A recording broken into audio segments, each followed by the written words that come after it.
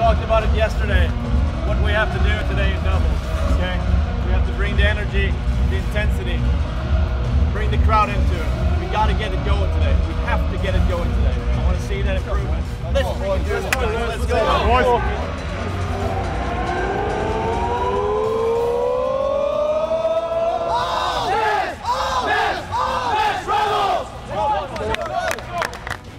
The Rebels had learned their lesson against Cornell and came out with a renewed energy against the number 9 Baylor Bears.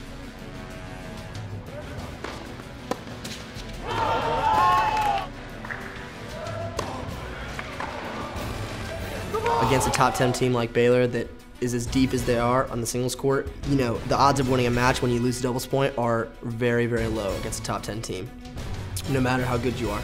You know, were all also very conscious of it, that if we didn't come out fired up, ready to go with a lot of energy and try to use the crowd and use the home court advantage, then we had a really small chance of winning the match. Well, it's a big confidence to have the team in doubles that we have. Obviously, looking at the court next to you and you see Fabi and Tim playing incredible, me and Gus playing awesome, you see Gray and Philip, incredible doubles players. It gives us a lot of confidence. And you know, when you win a doubles point, I think we're pretty much set to win that match.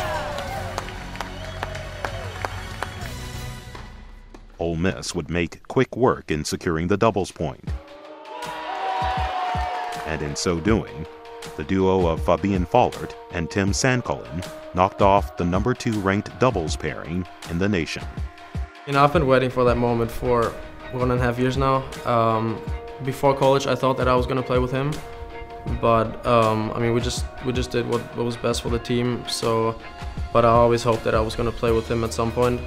And yeah, you can tell like the chemistry is still there. I mean, we played for 2.5 years together, and we had huge success like on the junior tour. I feel like for both of us it's pretty special, especially, you know, when he was about to decide to come here to Ole Miss. We were both looking forward to play doubles together since we had so much success in the juniors, and now, you know, it's finally happening, and we're both, you know, super pumped. And I mean, I think you can see that you know, the chemistry is pretty good between us. He's more like ice, I'm more like fire. Listen to me. Hey, let's keep the momentum going. Yesterday we were up on our toes in singles. That's what I want to see here from the get-go. There's no stopping. We got to keep it rolling here, guys, all right? Let's bring it. Get it, boys. Let's go. 1, 2, 3, With momentum favoring the Rebs, Baylor would prove worthy of their top 10 ranking, eventually taking the lead in singles 3-2, leaving Ole Miss needing wins on the final 2 courts. With Fabian Follert ahead in the second set, it seemed he had leveled the overall score at 3-3, but his win was not set in stone just yet.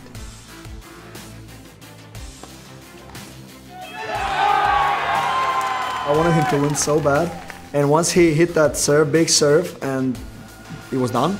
Like, we started to run towards him, and then the ref and the other guy will have different, like some different call or whatever, and we were like, this is not good. In a situation like that where he felt like he won the match with the ace at 6-5, I believe, to win the match, you know, that's a tough moment.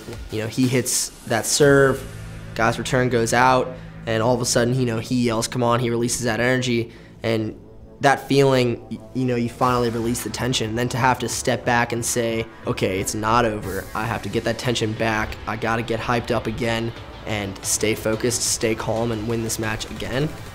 You know, it's honestly difficult to understand if you haven't been in that position. It was a big roller coaster of emotions because like all the pressure falls off of you and you think you got it done after, you know, so many match points you didn't actually use, and then the pressure is falling off, and then, you know, you get overturned and you're like, okay, right back at it again. Then he resettled in the tiebreaker after having lost that point in that game. He did an unbelievable job of coming back, you know, numerous times that match, and showed some real mental strength to close the match out in the break. It was unbelievable to watch, it really was.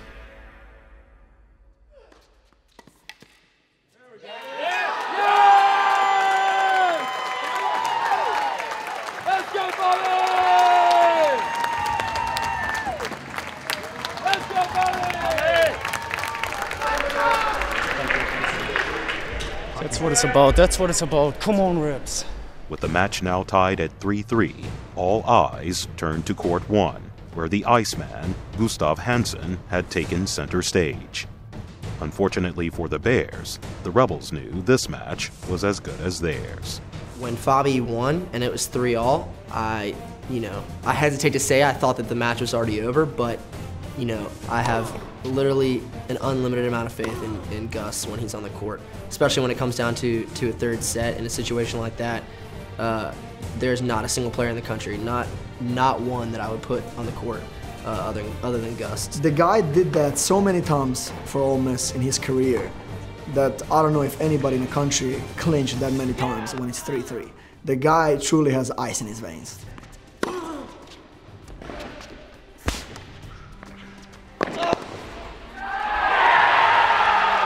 If I had to pick one of my teammates to play the last match on 3-3, I would always pick Gus. I mean, he really is kind of the silent assassin. I mean, you just kind of just need to sit back and just let him do his thing.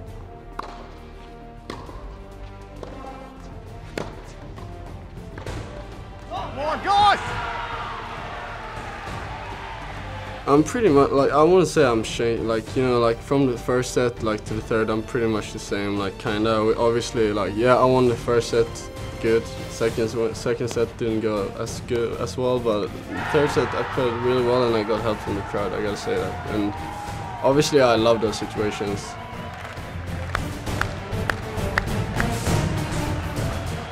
With a big lead and match point on the line, the Iceman stepped forward to clinch it for Ole Miss.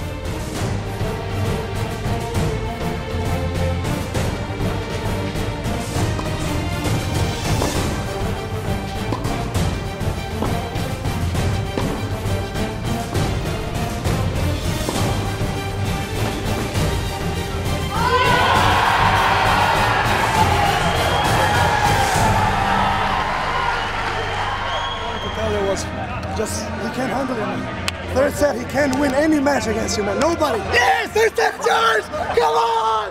I think these two wins means a lot for the whole team and like, yeah, me as well, like it's a new year and we have like great opportunities especially, and it's just like kind of like a boost for our confidence, This pretty much gives us the confidence that when we step out on the court against anybody in the country, we have a chance to win.